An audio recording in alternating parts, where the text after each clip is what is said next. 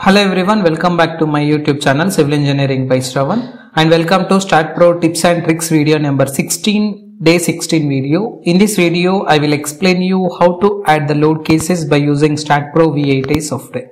So if you are not yet subscribed to our channel, please click on subscribe button and click on bell icon for more interesting updates on civil engineering topics and more tips and tricks on different kinds of the softwares.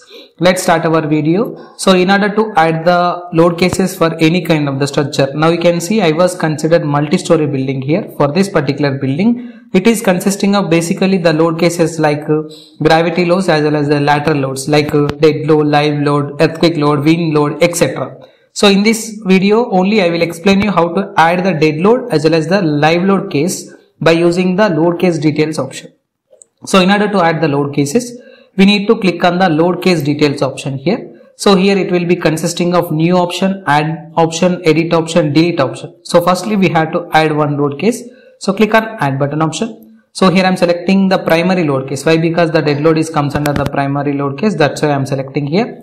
So select the load case which is related to dead load. So type your name as DL, dead load option. Click on add option so that it will add the dead load conditions for the model. In the same process, we have to add the live load. If you want to add the live load, just click on the title as LL, click on add option so that it will add the live load. In the same process, if you want to add the seismic load, this time adding seismic load, earthquake load, EQ, click on add option so that it will add the earthquake load. Again in the same process, if you want to add the wind load, the deblex, you can add the deblex or wind load, deblel, click on add option. So in this way, you can add the load cases, different types of the load cases by using STAAD PrO V8 software.